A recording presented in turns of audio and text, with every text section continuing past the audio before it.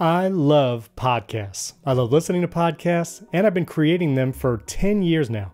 But the podcast landscape is in a weird place right now.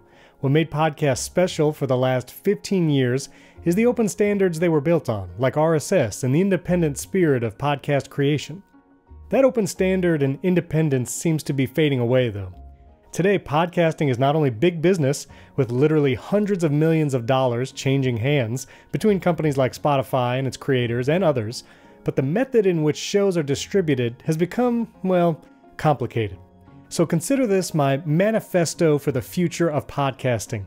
My hope is that even if there are big names and big companies doing the podcast thing, the small shows, the independent creators, and the open standards that made podcasts special stick around for years to come. But to understand why that's in danger, let's take a brief look at the history of podcasting. By the way, this video is sponsored by Buzzsprout. So, a brief history of podcasting. We could go all the way back to the advent of radio broadcasts, but let's start our history lesson with the iPod. Apple debuted the first iPod in 2001, and a few years later, Apple brought podcasts into the iTunes Music Store.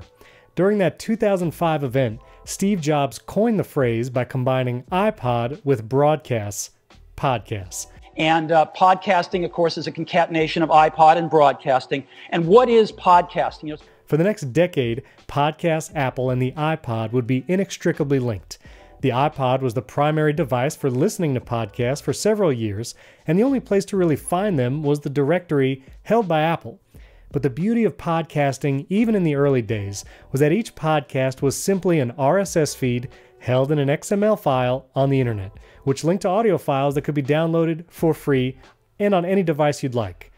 So even if you didn't have an iPod, podcast creators could link to their RSS feed publicly on the web, and listeners could download those audio files directly to their computer. Maybe even sync them to a Palm Treo or a BlackBerry if they really wanted. Ugh. The Oxford Dictionary even named the word podcast the 2005 word of the year. Some of the earliest podcasts to gain popularity was This Week in Tech with Leo Laporte in 2005, This American Life in 2006, Mark Maron in 2009, and then podcasting really began to grow. Once the iPhone launched in 2007 and smartphones became ubiquitous, podcasting had its chance to hit the mainstream public. iOS 2.2 was released in November of 2008, and for the first time, you could download podcasts over the air directly to your iPhone. Fast forward a few years, and in 2012, Apple finally made a dedicated podcast app on the iPhone, which in the typical skeuomorphic design of the early aughts, was a literal reel-to-reel player. I had my own podcast at the time, just me, recording by myself in the attic, rolling my own RSS feed manually with every new episode. I still have the XML file, in case you were wondering. But 2014 was a landmark year for podcasts. This American Life published a new show called Serial. This investigative journalist-style podcast exploded in popularity. And for the next 5 years, monthly podcast listeners in America doubled. Around this time, we also began to see third-party podcast apps arrive on the scene, like Overcast in 2014 and Pocket Cast in 2015. But up to this point, podcasts were still basically RSS feeds that linked to audio files somewhere on the internet. Whether you used an iPhone, Android, or just had a desktop computer, you could listen to any podcast anywhere you wanted. Podcast creation tools also got better. Ferrite for iPad, which is what I use to edit all of my shows today, launched in 2015. And Anchor launched in 2016, which let people create a podcast and publish it right from their iPhone. It seemed like the golden age of podcasts. Many shows were still independently owned, creation tools and publishing platforms were making it easier than ever to start a podcast, and you could listen to shows however and wherever you'd like. Speaking of publishing platforms, Buzzsprout, who sponsors this video, is a great podcast host for today. RSS feeds meet all the standards of Apple Podcasts, Google Podcasts. They have great features like magic mastering if you're new to podcast editing, and you can create audio clips to share on social media right inside Buzzsprout, and they have a ton more features. You could try it totally for free at the link in the description. But now, enter the big guys into the podcasting space. During the mid-aughts, some podcast networks began to grow in size and popularity. Some already existed, like 5x5.tv, Relay.fm, and Maximum Fun, but the really big guys started investing heavily in the podcast industry.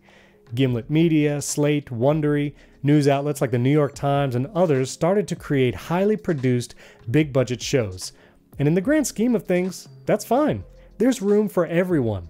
Independent podcasters can still produce content for smaller audiences, while the larger outlets hit the mainstream, and both can live in harmony. After all, podcasts are still just RSS feeds and audio files, all the same for everyone. But then in 2018 and 2019 came what we'll call the Great Consolidation. Some of the big podcast companies were bought by even bigger companies. Wondery was bought by Amazon, NPR bought the app Pocket Cast only to sell it again shortly after, then Spotify buys Gimlet and the podcast creation tool Anchor. Thankfully, the independent podcast industry foresaw what was happening and begun the podcast wars have. In an attempt to keep independent podcasting viable, third-party podcast indexes were born, new podcast hosting companies arose, and lots of tools to record shows became cheap and even free. But then came the blight of exclusivity. Along with the Great Consolidation of 2019, a $100 million startup company called Luminary launched with the hope to offer premium podcasts with exclusive distribution. The Luminary app could be used like any other podcast app, but the main selling point was this. For $7.99 a month, listeners could access popular shows with names like Trevor Noah and Lena Dunham, and these shows would only be found in the Luminary app. Seeing this platform lock-in play from Luminary, big names like Spotify and the New York Times withheld their shows from appearing in the Luminary app. And while Luminary is still around, it largely failed at its attempt to become the podcast app. But where Luminary failed, Spotify is hoping to succeed. Unlike Luminary, Spotify already has 381 million people using their app to stream music. They don't have to convince a bunch of people to use a new app. They just need current Spotify users to start listening to podcasts in the same app they use for music. And for those who don't use Spotify for music, they have another strategy: exclusive shows. But unlike Luminary, Spotify isn't charging anything for these shows. They're totally free. But you have to listen in the Spotify app. Remember, this was never how podcasts worked before. Say it with me now. Podcasts were just RSS feeds and audio files you could listen to anywhere and however you'd like. But no longer. Spotify bought exclusivity to some of the biggest shows, like Armchair Expert with Dax Shepard. They bought Call Her Daddy with Alex Cooper for $60 million. And the Joe Rogan Experience went exclusive for $100 million. So what does that all mean? Well, for the first time since podcasts launched in 2005 with iTunes, many of the biggest shows are no longer available on the open internet. You can't listen to Dax Shepard or Joe Rogan wherever you want. It's still free to listen, but Spotify hopes that you'll come to its app often enough to be tempted and use them for music too. It's likely Spotify will eventually have paid shows as well, but we haven't seen that just yet. We already have precedents for this kind of distribution in the entertainment world. In the past, certain shows were only available on XM radio, and if you wanted to watch Game of Thrones, you had to go to HBO. TV networks operated with exclusive shows from the very beginning, too. But this means the very nature of podcasts, that they are simply a public RSS feed linking to audio files that can be listened to anywhere and everywhere, is eroding. Not only that, but it puts podcasts in a difficult spot when one of the platform exclusives goes a little rogue. So what's the deal with Joe Rogan? So Joe Rogan became one of the largest shows in all of podcastdom, and he has plenty of controversial takes and guests. All of a sudden, both music artists and other podcast hosts that had gone exclusive to Spotify began withdrawing their content from the platform. Musician Neil Young was the first, then Joni Mitchell, and researcher Brené Brown announced she would no longer produce any more podcasts on the platform. Joe Rogan aired a 10-minute video on Instagram defending the controversial episodes, but apologized saying he would, quote, do his best to balance out these more controversial viewpoints with other people's perspectives, and that he would do his best to make sure he has researched these topics and have all the pertinent facts at hand before he discusses them, end quote. Some of the musicians like Neil Young most likely won't return unless Spotify boots Joe Rogan out of their network. And this is where the conflict of exclusivity comes in.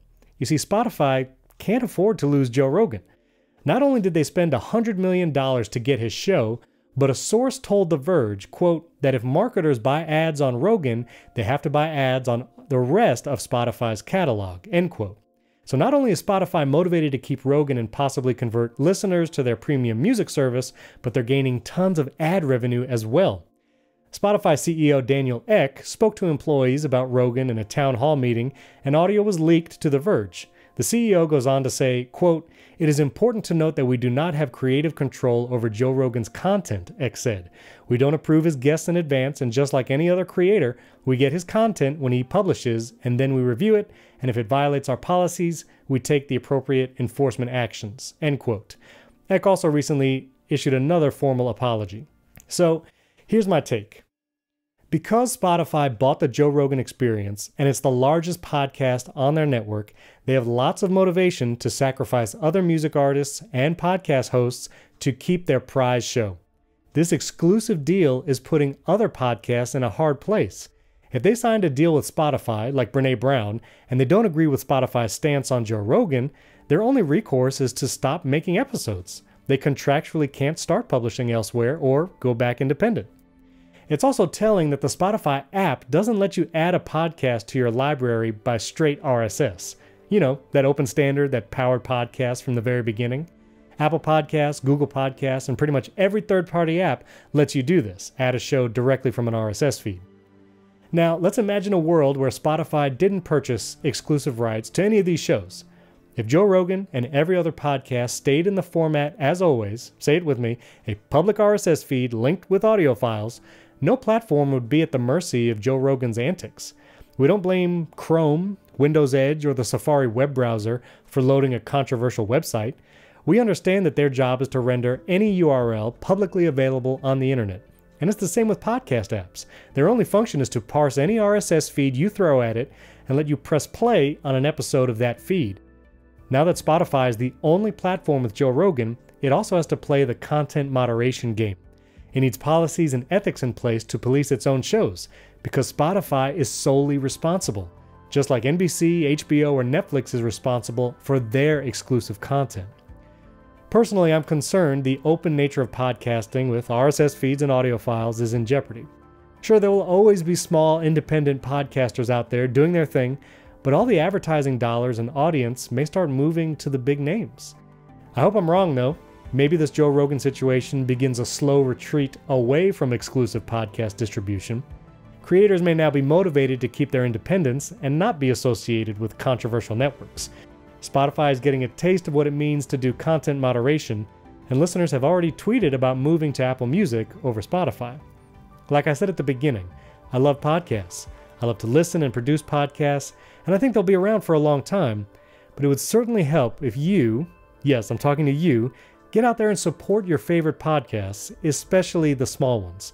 If they have paid subscriptions, sure, that's a great way to support them, but there's lots of ways to support podcasting that's totally free, like listening to them, engaging with the hosts who make your favorite shows, leaving them 5-star reviews, and most of all, tell your friends and family to listen. Podcasts are fun, and there's something special and bizarre about them too. It's like you're best friends with these people you hear talk every week, even though you've never met them in real life. Maybe these shows teach you something, inform you, and even motivate you. They make you laugh and think and cry. Podcasts are special, so let's make sure they stay that way.